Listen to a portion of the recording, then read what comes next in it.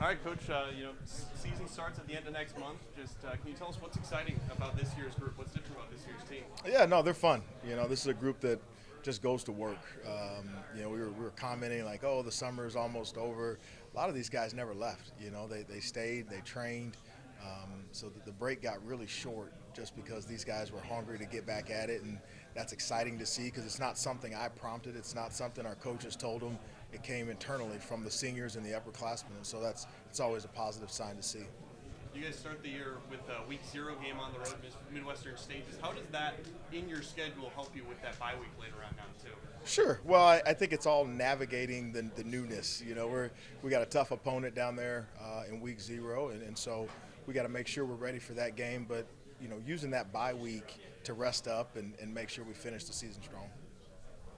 You've got right now. I mean, that's a tough opponent to open up the year up against. But you guys are coming in strong. I mean, you bring in 15. You do lose 13, but you bring in 15. And yeah. I want to talk a little bit about your recruiting class, specifically this year, because I feel like I don't know how many on an exact number you guys have aimed for this season. I know you had 44 for certain on National Signing Day. Yeah. But how many have you had after that, and how will those numbers, obviously with this year being so different, impact you guys moving forward into 2024? Sure. I think the final count probably ended up closer to 50. And in terms of who's going to play right away, it's hard to say. I would have to say that this is probably one of the most talented groups we've recruited. And so with that, a lot of those guys are going to vie for playing time right away. And that's exciting because it adds immediate depth. It adds immediate competition at a lot of positions. And so that it's exciting to see those guys run around and get ready to play. You guys dipped your hand pretty much everywhere. You were in Missouri, you were in Kansas, you were in Texas, Oklahoma. I mean, you were all over the country. And not to say that it's been too different than in years past, but there's a lot of excitement right now with regards to the Lions and what they can do. Sure. So for you as a coach, you have all these older guys, and you're seeing them kind of, I talked about it with Akeem, ushering in this new group of kids who are excited to be here. What does that mean, seeing your older guys kind of really buy into the program and kind of coaching up the younger ones and starting this new culture? Well, it's refreshing. The things that we focused on early in my career here are the things that the seniors are now leading with, which allows us to focus more on the X's and O's and focus more on the player development rather than focusing on, hey, what sock do you have on or what pair of shorts do you have on? We're able to finally graduate to level 2 and some upper level courses in football, which hopefully will pay dividends and wins.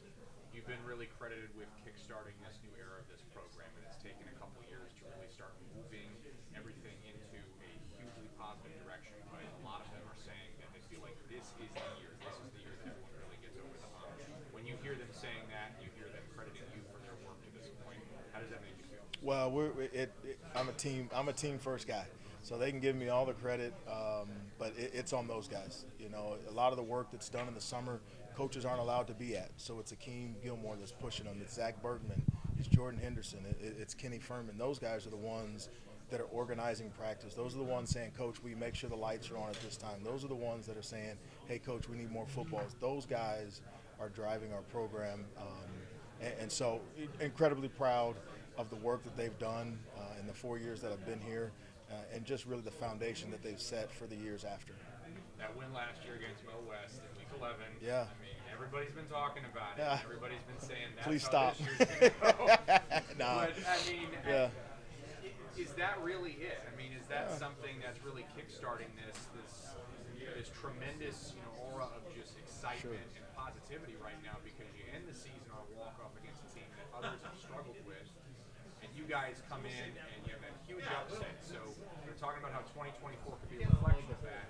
Yeah. How do you feel on that? Well, I definitely think it helps. And I know there's a lot of guys in this league that are really strong, really big, really fast, really athletic, really good at their craft. And really the biggest difference is between the ears. And we knew we were a good football team, but we just didn't truly believe that we were a good football team. And so now you're seeing, after that win, guys finally looking around, and instead of 70% believing, now you got 99.9, and that 0.1% is the filmer that's like, hey, what's going to happen? But there's a belief amongst everyone. It's a majority now, and so that too will pay it forward in the season. Coach, can you talk to us a little bit about your quarterback, Luke Sampson? What have you seen from him taking that next step over the offseason? Yeah, it's been huge. The biggest thing, again, is his leadership. You know, he's been able to direct traffic. He's been able to make sure that the receivers and the tailbacks and the protection and everything is in sync, and that's huge when you have that on the field. But, you know, we can give a ton of play calls, but he's the one that sees the safety rotations. He's the one that knows, oh, hey, this is not favorable to this play. We need to change it. And so just having that guy that's comfortable makes you comfortable. Being in this conference, how much does being a member of the MIAA demand the best out of you guys week in and week out? Yeah, I always tell guys it's the best. It's the best and worst curse. You know, it's you're going to see the best in the country. But the good thing about that is you never have time to dwell over a loss. You never have time to have a hangover from a win. You got to move forward. You always got to be looking forward. And like you said, you have to be on your best or you're going to come out with an L. Sweet. Thanks, Coach. Appreciate it. Appreciate it.